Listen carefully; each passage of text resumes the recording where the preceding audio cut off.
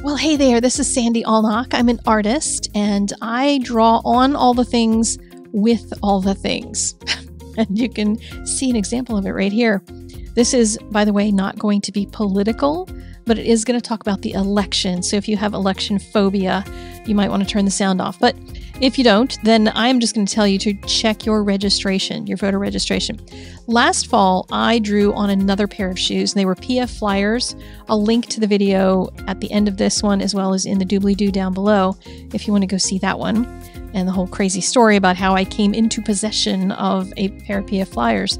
But I have worn them around town, worn them walking the dogs, going to the grocery store. I've worn them on planes.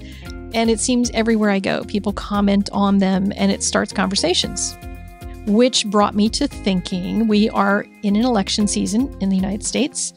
And my big thing is not trying to get people to vote for who I think they should vote for. I mean, I still think you should vote for who I'm going to vote for, but I'm not going to tell you who it is. And I'm not going to worry about that because my big thing is making sure your registration is still valid in your state.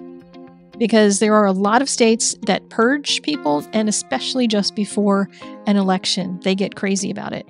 And you need to check at vote.org and make sure that your voter registration is still valid. Now, there's a lot of reasons that you could have been removed from the rolls. It could be your name is too close to a person who died, and they accidentally clicked your name when they removed them instead of the person who's dead. That could be the problem, and you can go and fix that as long as you have time before the election, which is why I'm coming to you now, because you have time.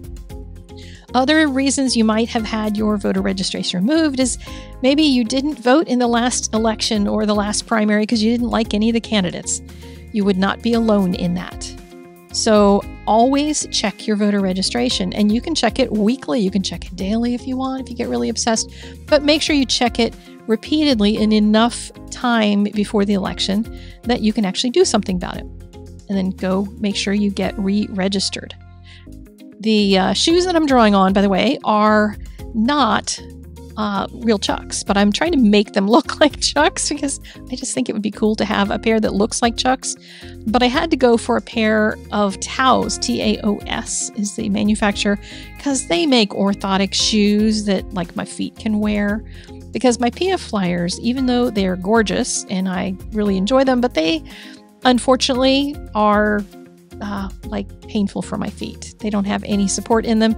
I did get myself a little insert thing to put in it, big squishy insert with some support in it, but they're still not greatly comfortable for long periods of time wearing them. These are super comfortable. And you might have noticed there's a zipper right above the word justice there. There's a zipper that goes along there. You can tie these suckers once and then just undo and do the zipper and not have to tie your shoes all the time. And I'm that person who slips out of my shoes and all the heels of my shoes are all busted up because of it, because that's just how I've rolled since I was a kid. But anyway, that is why I got these shoes from Taos. They also have other kinds, but they don't have the white toes on them, so I had to draw my own white toes in there. They are going to get a little dirty, so I may have to do something to put some color in there so you don't notice how gross they might get eventually.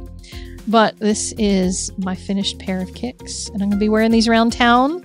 If I'm out flying, you might see me on a plane with them. So if you see somebody riding around in this very custom, very individualized pair of shoes, not only will you know that it's me, you will also know that you are going to be asked if you have checked your voter registration lately at vote.org. They know whether you are registered, and they know whether you have voted. They do not know how you voted. Your vote is private, just for you. No one can find that out. All right, thank you very much for joining me for this video. Go check your registration, and I will see you again for another art video in the very, very near future. See you then. Bye-bye.